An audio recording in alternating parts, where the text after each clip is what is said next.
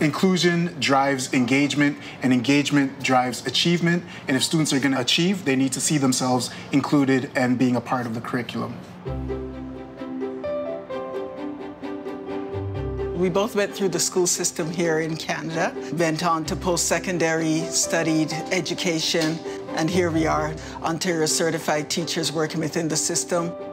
Educators have gaps in their education, and if they've got gaps in their education, then their students are going to have gaps as well.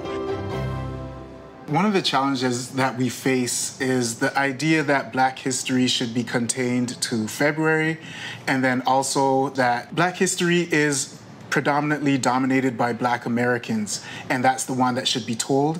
And we believe that the Black Canadian experience has so much to offer. We've been in this country for over 400 years.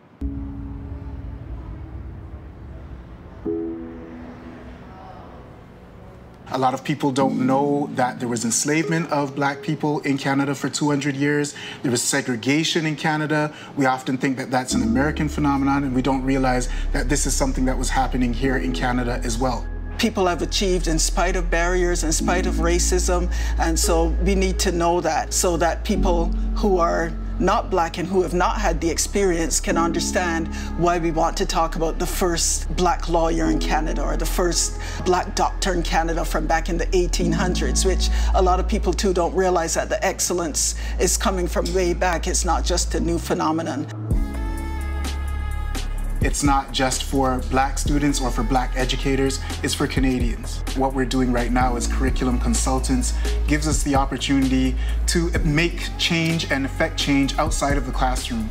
So we're actually teaching and helping educators across the country understand the importance of the Black Canadian experience. And we're hoping that these systemic changes that we're trying to move forward, it will trickle down and really impact every student in Canada.